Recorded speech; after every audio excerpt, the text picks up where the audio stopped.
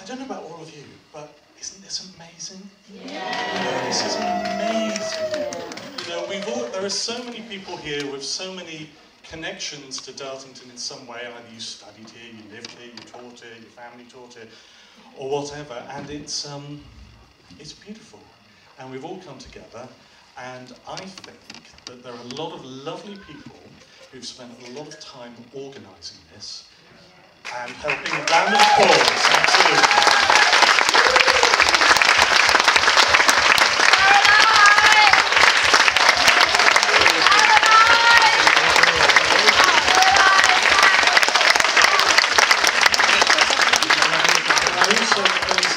Out to Will and any of our other technical bods around here.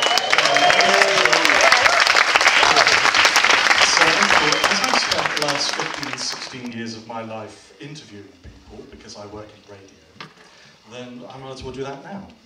And wouldn't it be great if we could hear from some ex-students, find out what they've been doing, the importance of Dartington upon them and upon their life and upon their art and all of these things. Here maybe some wacky stories, I bet we've all got them.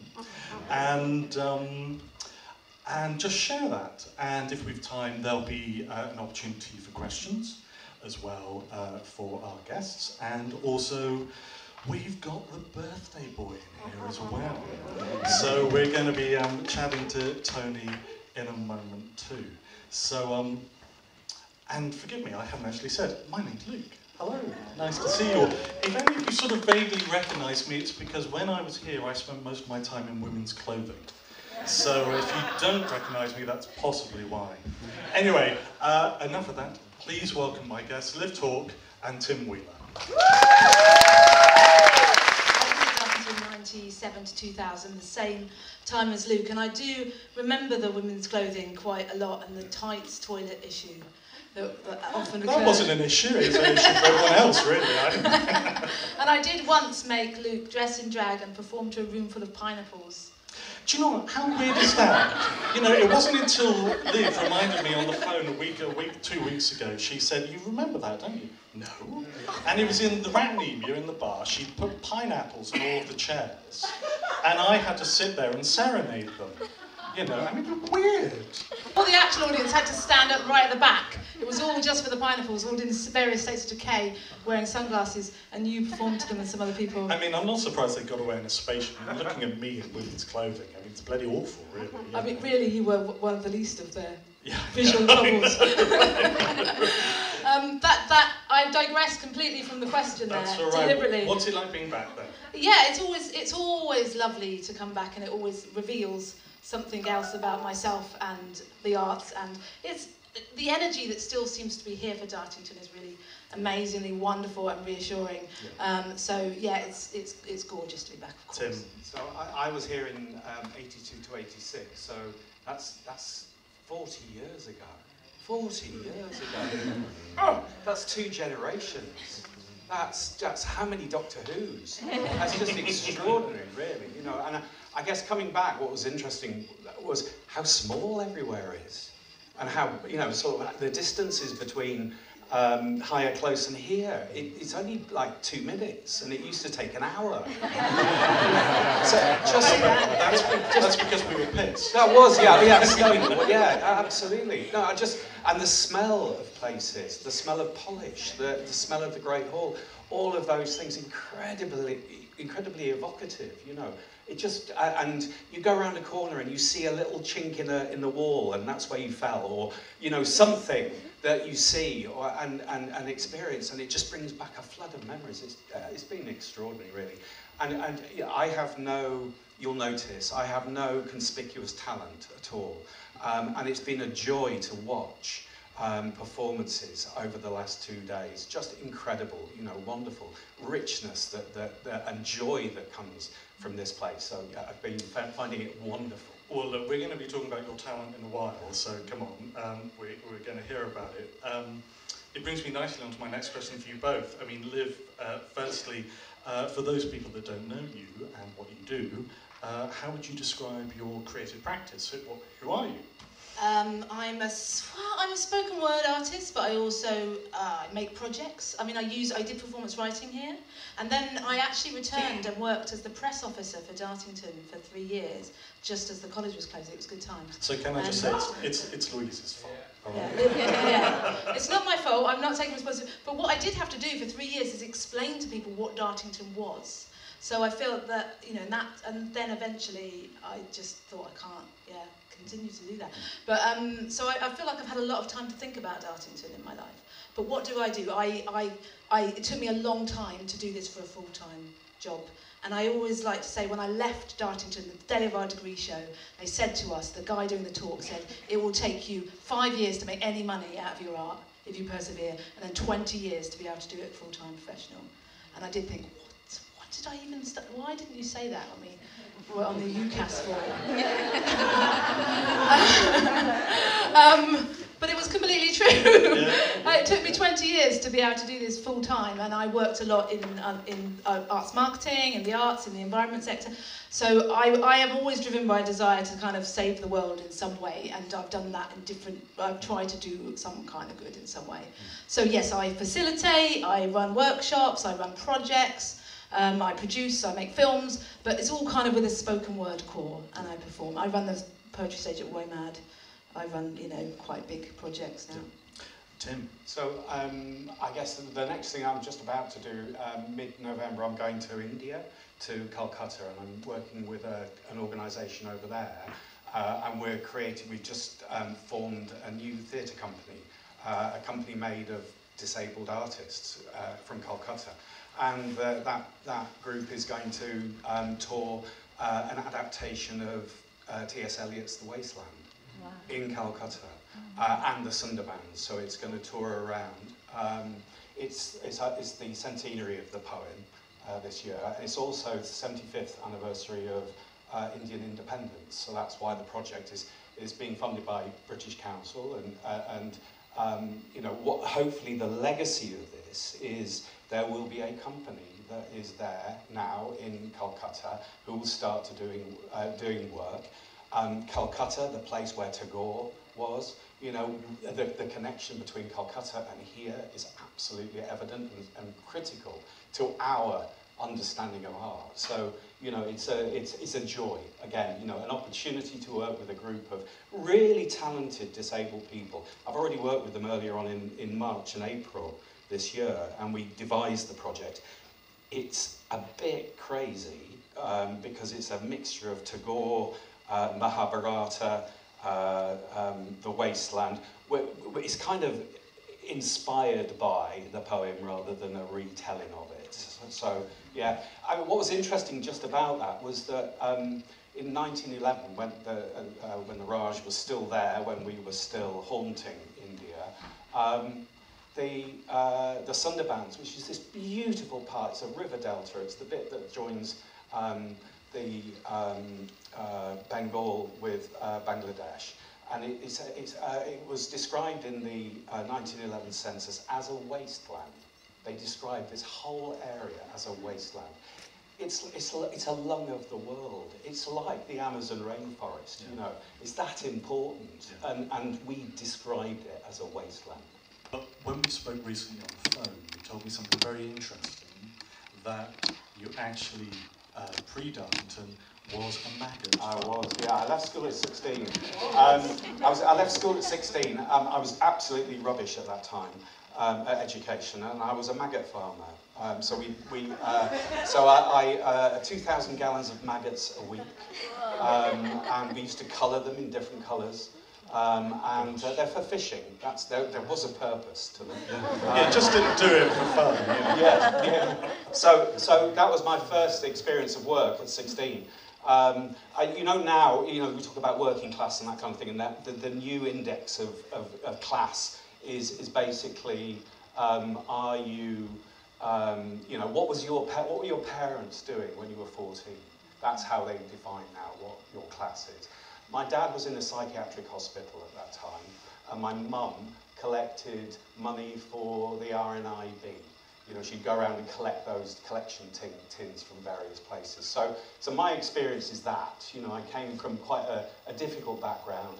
I came here, and my mind blown every single day. What I want to know is, what were your first impressions arriving here at Dartington? Well, I applied 3 times and got in 3 times. And each time I was supposed to get A-levels, and I just was shit at studying. And each year I'd failed. And eventually Joe Richards, who was here yesterday, he wrote to me and he said, look, save you collecting your pension by the time you get here. Come along next year and we'll just give you an unconditional office. So they did. Yeah! That was what Dartington was about at that time, seeing something, a glimmer of something, and investing in it, and I think that my life would have been so different had that not happened, I was sitting outside the library under those big pine trees waiting for my bus home. That's my memory. I'm thinking, I want to be here more than anything in the whole world. And then started working at my A-levels after I came here, and realised there might be a place I belong. And I think that's, for me, it's like, okay, Dartington is a place people fall in love with. It's also a place that breaks your heart. I don't think anywhere has ever broken my heart as much as leaving Dartington, anything in my life. And I just sort of believe, it's like when you're in one of those relationships, and you're not necessarily in love with that person, but although you might be with Dartington, but you're in love with who you are when you're with that person. And I think that's kind of a bit like what Dartington's like. We're all in love with who it lets us be, and then you leave and you can't be that person anymore, and that is heartbreaking in lots of ways, and a life journey to find your way back to that. But yeah, I think it just is magical and emotional, and it felt kind of profoundly spiritual, as in, do you need to come here? This is where you need to be. And still I will take a moment in the gardens if I'm here and sit down and think about that journey and what it lit in me, back then. And yeah, so grateful. And also the pain, because when you love, it hurts, right? So, but thank God there's places like this that provoke that level of love. Yeah, maybe that there was someone here that was actually really important in your journey, a tutor or someone, maybe a friend. And I remember particularly, who sadly passed away now, Bob Gilmore, who was a phenomenal man. The knowledge, that man, but a beautiful man, a beautiful soul, absolutely gorgeous. And he had such an impact upon me. Liv, I was going to ask you, if there was someone or something here which really had that sort of impact upon you, who was it? I don't know, I think it was just the people, the other students, the kind of the passion. We really believed in this. It was like, Even the pineapples. Yeah, pineapples. I also ironed fish for my degree show whilst wearing a sou'wester to the shipping forecast. I really hit the big. Quite right. I'm very grateful to that, to that experience of absurdism. But yeah, just I can't think of a particular tutor, that stands out above the others, but just the landscape, actually, the actual place, and the other students, and the adventures, and the love and the magic. Absolutely. Yes, so many people, I think.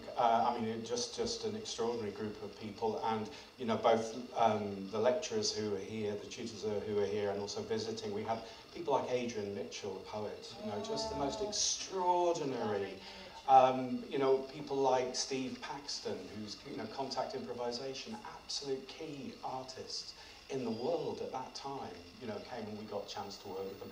I think the person that I connected most with was Keith Young, who was just an extraordinary soul. I did a lot of work outside of college time.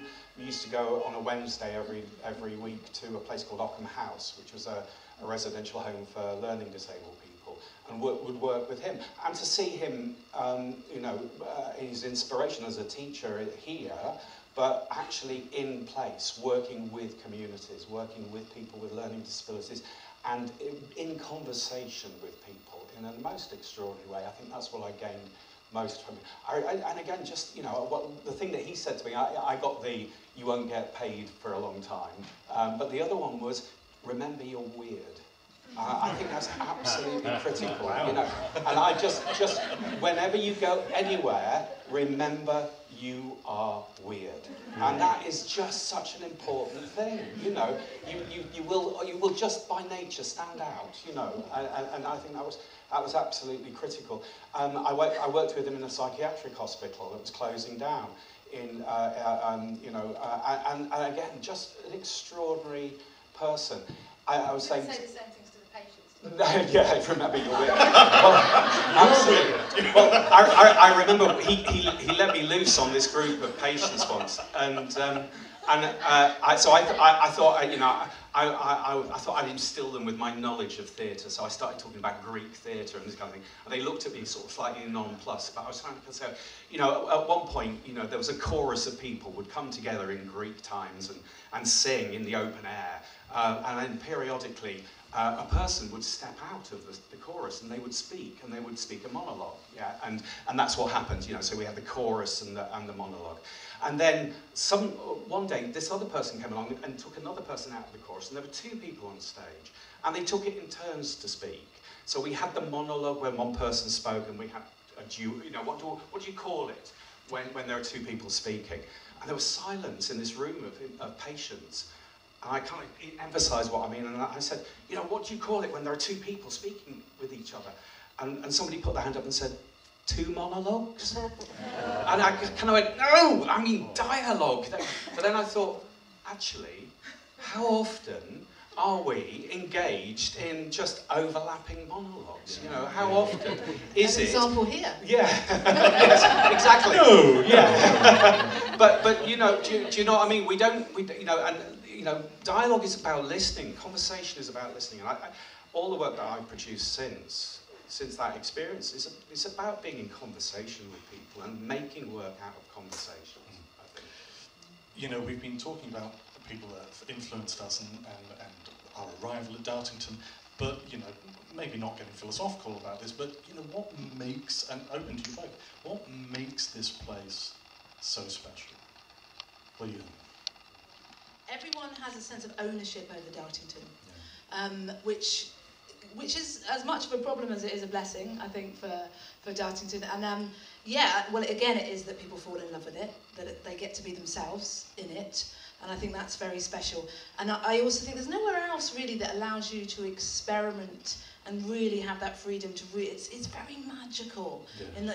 And I think it's part of the jigsaw puzzle to becoming successful artists. I don't think it's the only part that you'll need, but so many people in the arts world don't have this part of their jigsaw puzzle, and the arts world is poorer for it, yeah. I believe. But yeah, it gives you permission. It's a place of great magic, great ideas. I think it's best when it's doing education, personally, you know, as well. I think because it's not that great at manifesting actual action, but what it is great at doing is providing space for people to really be and explore who they are and ideas, yeah. And that is, I think, it's great strength. Yeah. Yes.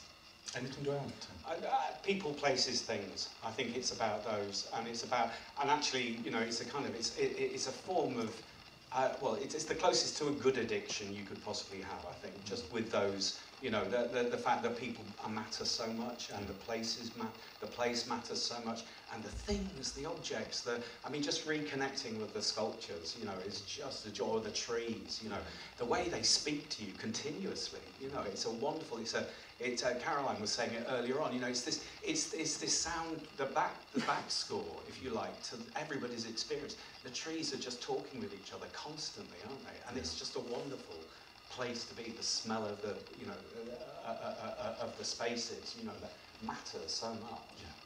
I'm exactly the same. You mentioned smells. You only go back down to Lower Close and those music studios. It's like, oh, the smell in there hasn't changed. One of the first things I witnessed was James, was a fellow student of ours, who, exceptionally thin, lovely chap, who took to wearing a lot of UPVC dresses and things like that. And one of the first things I experienced, you know, as some sort of form of art, was him hitching it up and urinating into a pint pot, sort of thing. And it's just amazing, the sort of stuff which we could get away with here. Because I sort of do it to an ashtray. I didn't see, you know, maybe say you remember things. It could have been two occasions. I'm sure it wasn't his first radio. I tried to get over that one, but it was but it's the location to Totnes as well, and other places around, and all former students living nearby, and just how tolerant and accepting people were nearby, that we could actually just do what we wanted to do. I never forget walking down the drive late after some summer ball or whatever, and I was in full drag at the time, but I was absolutely hammered, and it was sort of 4 or 5 in the morning, and I met the postman, the milkman coming up the other way on the float, and they're just so used to seeing all of us doing, he just went, morning, and went straight back. And so I just love that. It's just like, because I looked a mess, holes in the tights because I've fallen over 5 times, awful, and mascara all the way down the face. But anyway, there we are. Before we get on to invite Tony over, how important was Dartington to you both in terms of your creative journey and where you are today? I couldn't imagine being on that journey without it. I don't think. I mean, after I left college, I set up a company called Mind the Gap, which is still in existence now. Is still making work. I left it 7 years ago now, and it carries on because actually it was an idea. It wasn't a person. And I think that's incredibly important. That there's some work which is of the person, and there's some work that is just an idea that needs to be out in the world and needs to be developing. And I got the chance to create something that's like a kind of mini Dartington in a silk mill in Bradford, and they have a space there that is completely accessible, and the company are able to create work which tours internationally. So just having the opportunity to create something that has a life and that goes on. Dartington still exists. Hey, the college is no longer here, but it is still here, isn't it? It exists through us. Absolutely. Absolutely. So I think that's critical. Yeah, like almost too important for quite a long time. So it was so hard to get back into the world, and the world that just wanted you to work in call centres and things like that. It inspired and ignited something in me that I could never put out, and took me a long time to get back to.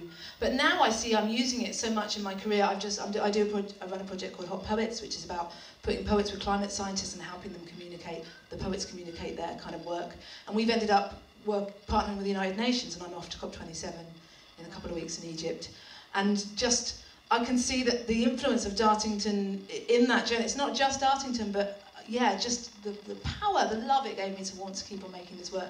And I went to a slam last year, and one of the members of the slam took his clothes off halfway through, and I was like, whatever. Seen it before, whatever. But the horror that struck in the spoken word world, it caused such an outrage that then, at the beginning of every spoken word event in Bristol, they said, please do not take your clothes off before performance. You're not respecting the other people. And I was like, oh my God, what's happened? We're all so terrified of just like breaking any kind of boundary anymore. Dartington gave me permission to play, to be creative. I did things with pineapples here. I ended up doing a whole thing with bananas, where every morning I'd write my kids' bananas before school poem, and then send that to school. And I did it for 4 years, and it became really, really popular. And I made a book out of these banana poems, and schools would do it, and they send me pictures of all the kids holding up bananas, and it's just like, that's just a lovely thing. And I think that happened just because that's the sort of play that I was given permission to do at Dartington, to just follow the dopamine and just to do that. I think Dartington has absolutely been essential to that, and I'm so glad that I had that in my life. But I also know that you need some. I think the arts being successful is about strategy and magic, and I think Dartington gives you the magic, but not always the strategy. So you have to go out and find the strategy to put that magic into, and that's okay, as well. Yeah. Just talking about people getting their kit off. Apparently there was a sign down Lower Close for people who were walking through the estate, just general ramblers going about looking at birds and stuff. A sign actually saying, do be aware that you may encounter someone who is naked. Because it was us, not me personally. Honestly, one of the National Trust's most popular walking. Exactly. So, Tony, when I was here, you were working in welfare, student welfare and things like this, but I didn't know, former student, theatre student, what was it like back then?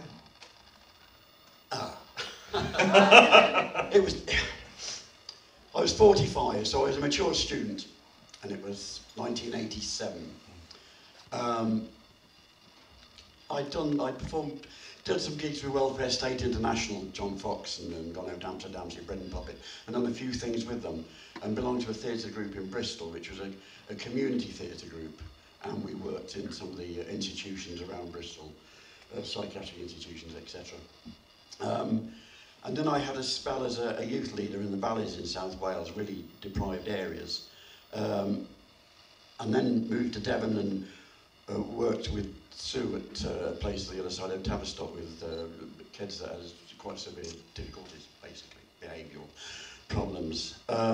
So when I came to Dartington, there had been quite a lull in anything to do. We tried to set up our own business, a stained glass, making various things. And then Ginny, our daughter, wanted to apply to Dartington, but she was 16, she was too young.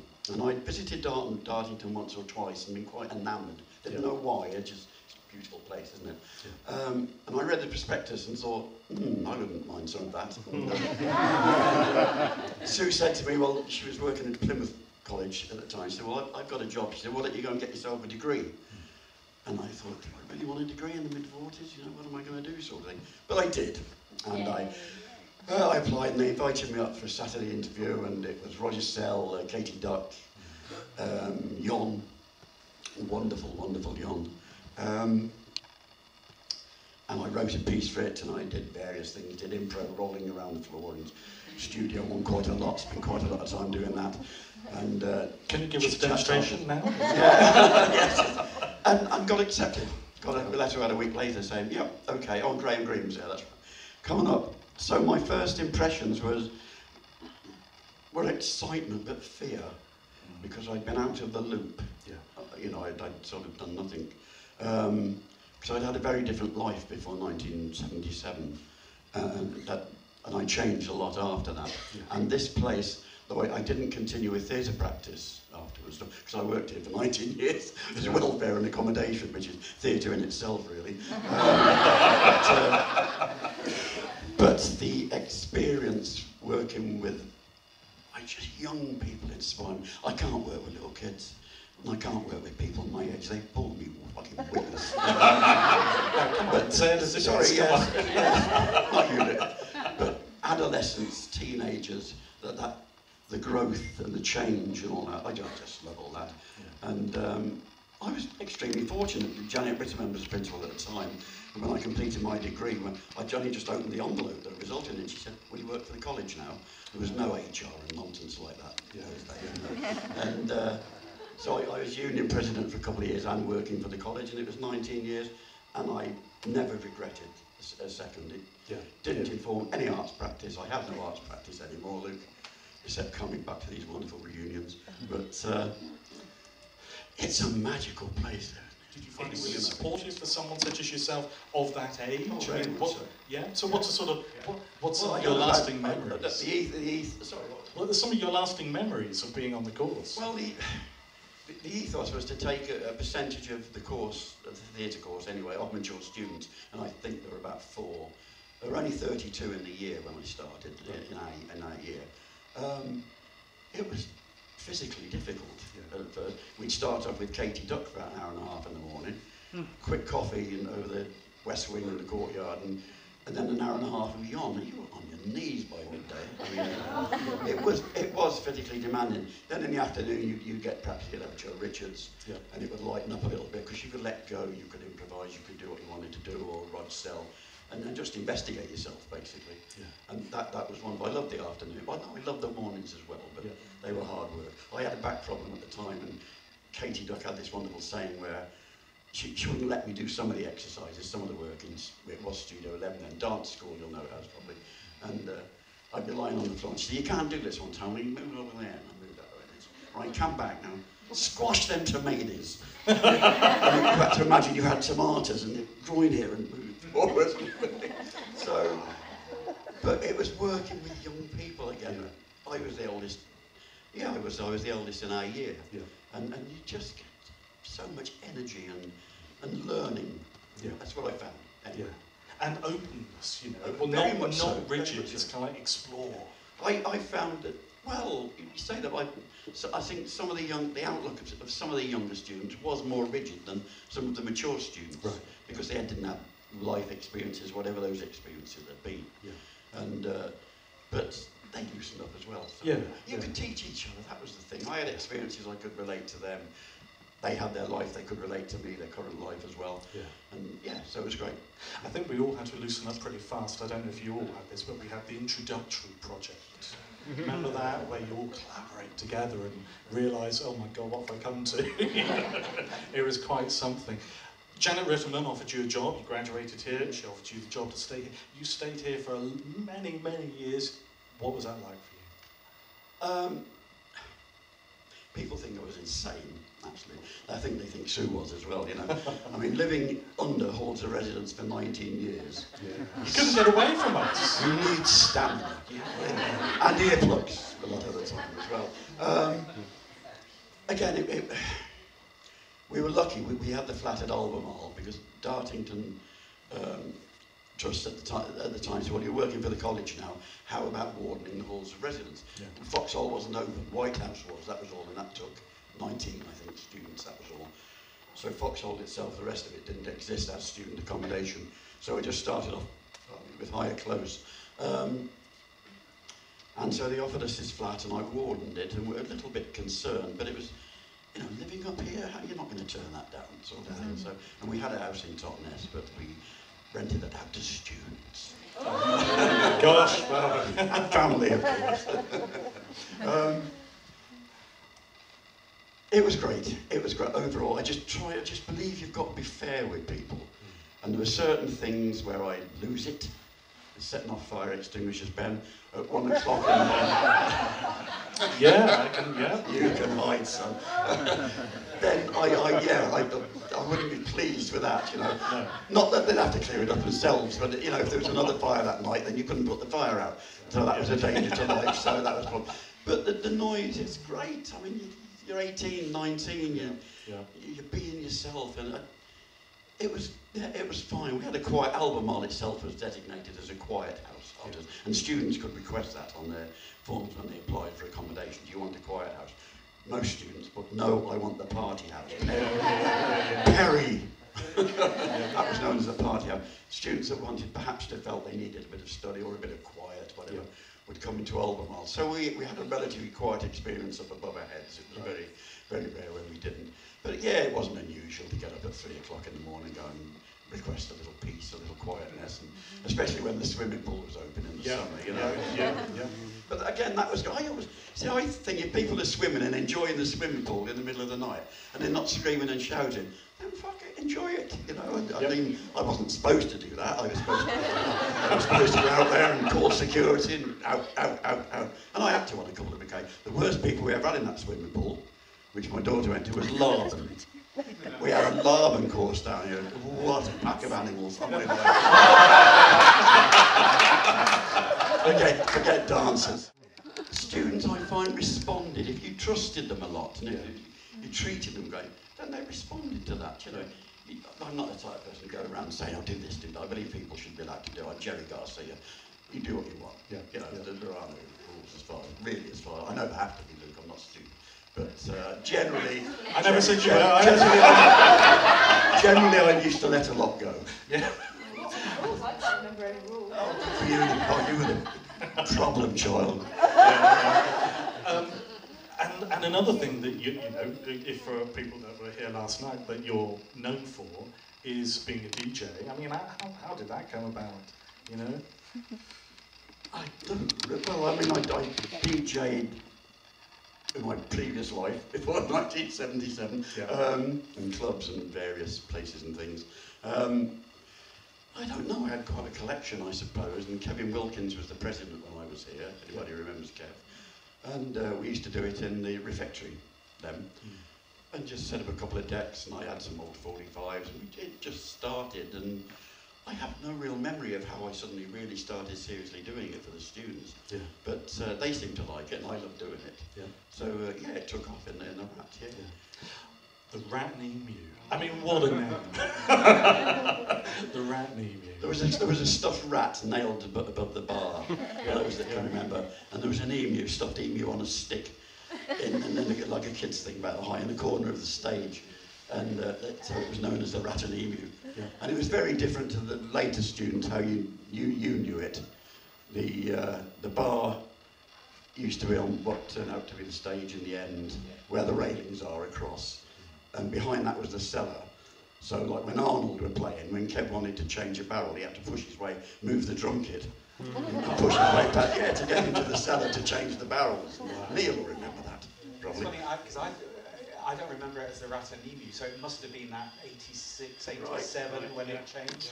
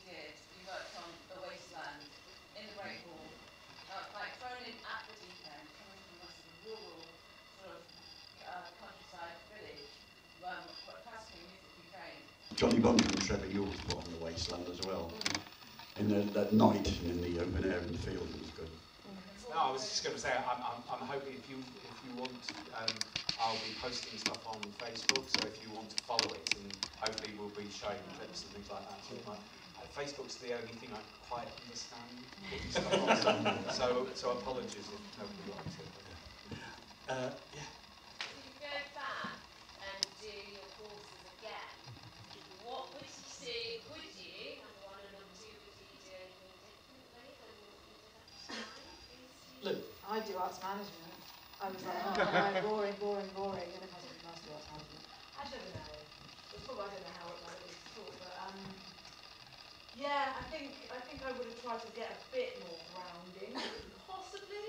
Yep. You know, yeah. I think Katie Duck did this thing with us, I think, just as we were finishing, which was like, run a theatre company, and we had a week, and we had to set up a theatre company, do a show, and all of us by day 2 were bankrupt. that was just an utterly brilliant experience, and actually gave me a complete understanding of what I, in a microcosm, what I was going on to, you know. And actually, thankfully, never have been bankrupt in outside life. But you know, I think those kind of things actually giving. There were just it's the real experiences being in a psychiatric hospital or a residential home, or you know, those kind of things were absolutely critical. We had a 4th year in Plymouth, you know, or in Rotherhithe, where you were just thrown in and you had to make stuff. The Octagon Social Club behind Union Street in Plymouth, we were doing, you know, circus skills, nail up the nose, walking on glass, fire blowing. Everybody just carried on talking whilst we were performing. Yeah. And then as soon as the bingo started, then the meat raffle. You know, we learned what the important things were, you know, and I think that's the important thing, is you need to, your craft, your work, whatever, it does have to encounter the real world. More audience, but I think that's it, more understanding of audiences and how to hold and host and do stuff for people outside of Dartington. You know, I think would have been amazing. Tony, would you have studied at a different course? I would like to combine theatre probably with visual performance or some mode of making, I think, because I'm terrible at the moment. I don't, in my life now, I don't feel I have a lot of incentive. I've become quite idle. I still got a passion. Mutant Waste Company, Carhenge. I'd like to perhaps do something like that if I had a massive welding kit and loads of free metal. I'd like to build something that expressed something. And I probably never will, because I don't have the incentive to do it, but I'd like to.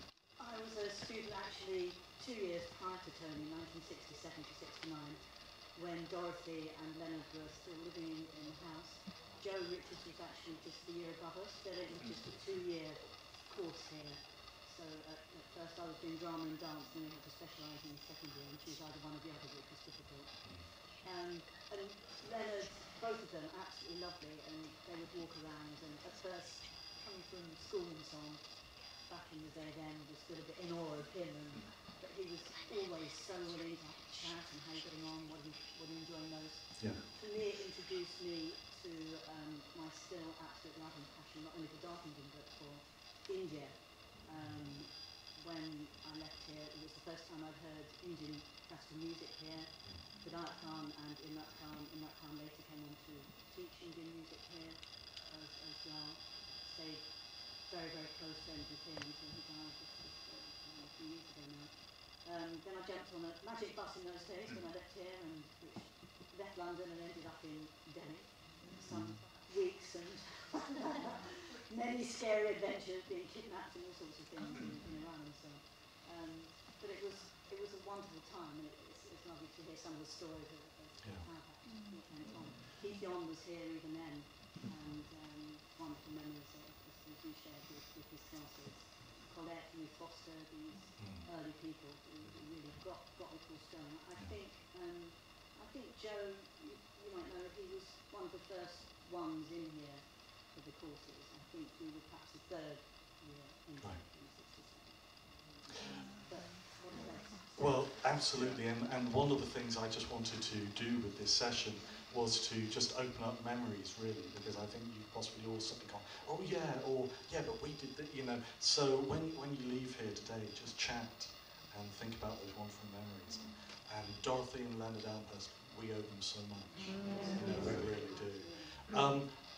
Thank you all so much. Thank you, Tony. Thank you, Liv. Thank you, Tim. It's so lovely to be able to chat with you and to have you all here.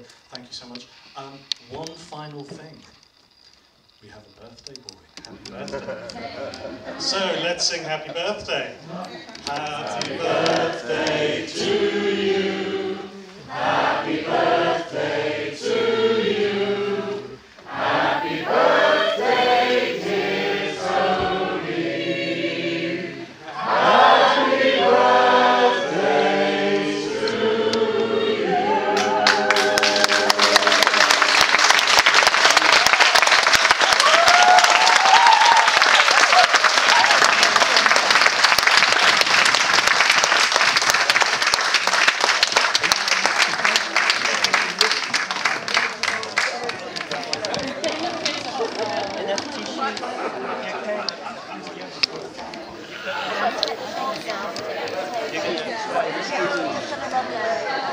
going to go grab some food? Do you want us to wait for you? No, you just do your own thing. I'll get to start another round. It's today, isn't it? It's actually today.